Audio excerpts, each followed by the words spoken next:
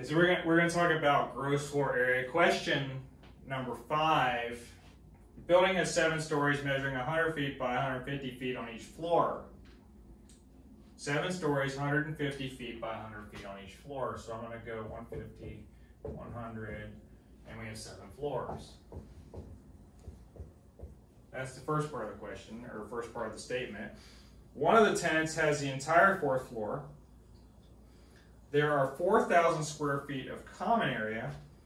What is the gross floor area of the building? Well, if we refer to the slide over here, the gross floor area of the building here says total building area is measured from the outside walls. So if that's the case, do we care if a tenant has one entire floor? No. Do we care if there is a 4,000 square foot common area? No. It's still the total building area measured by the outside walls. So if each floor is 150 by 100 square feet, we have 0, 0, 0, 15,000 square feet per floor. Multiply the number of floors by the square footage on each floor, and you get 105,000 in this case, which is one of the answers, letter C.